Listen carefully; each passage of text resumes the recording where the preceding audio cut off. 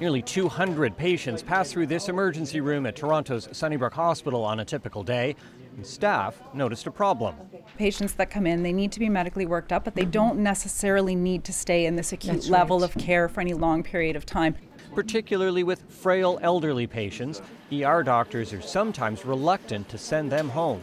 There are patients who maybe we felt because of their risk of falls, they need to stay in hospital. And then, Sean, if I can engage you. Sunnybrook's solution? Creating this team that looks beyond the hospital to ensure those ER patients can be safe at home. Apparently his wife heard a bang this morning, found her husband on the bathroom floor.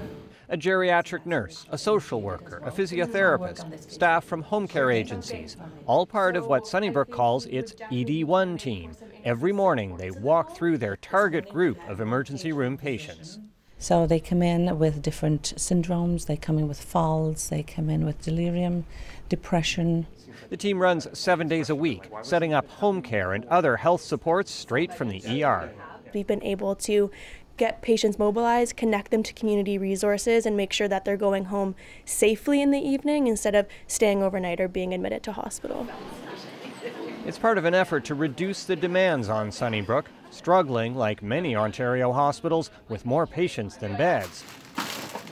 Sunnybrook's team launched in October and is already showing signs of success, a nearly 5% drop in admissions among patients aged 70 and older. We really are able to reduce the number of patients who are in hallways in our emergency department, as well as the number of patients who are stuck in the waiting room. It makes this busy ER a little less busy and makes patients happier not to spend the night in hospital. Mike Crowley, CBC News, Toronto.